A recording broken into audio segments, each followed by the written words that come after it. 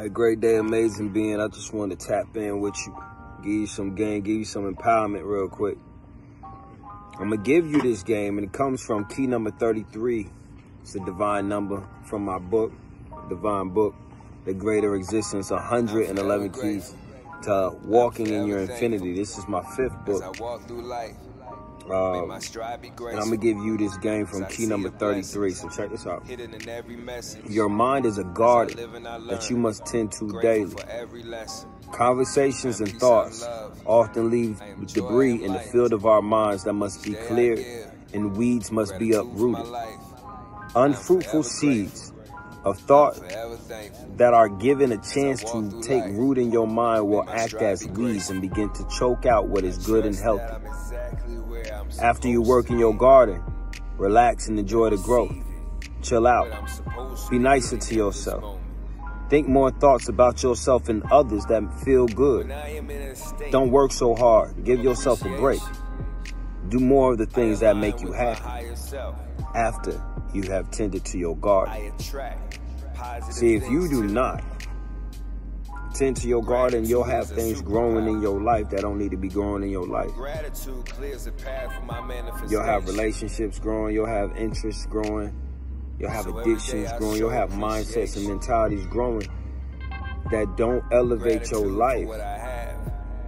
But you'll never know if you never tend to it.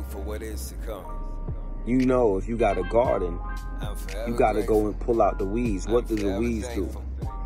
Under the surface, they may not look harmful, but under the surface, they are choking out what is good. They are creating a condition for what you want to happen, which is that harvest, to not happen. Creating opportunities of failure under the surface.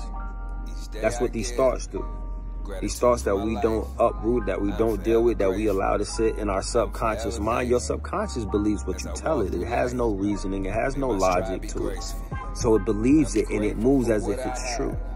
And that's why there's many people out here suffering, and you may be one of them. And if you are, I have good news and I have bad news. The good news is that, well, the bad news is that you're suffering. But the good news is that suffering means that you can do something different to end it. If there is any bad news, is that you have to do something to end it. This also be the good news, because nothing's standing in your way. You know, so take this moment to elevate yourself beyond your situation. Look at what's growing in your life and say, do I want to keep these things growing? If you need to weed them out, weed them out. If you need to pull them out, pull them out. You know what a rake do? It pulls up what's not rooted. You got to go through the field of your mind and the garden of your life at times and rake through it and pull up and remove what's not rooted.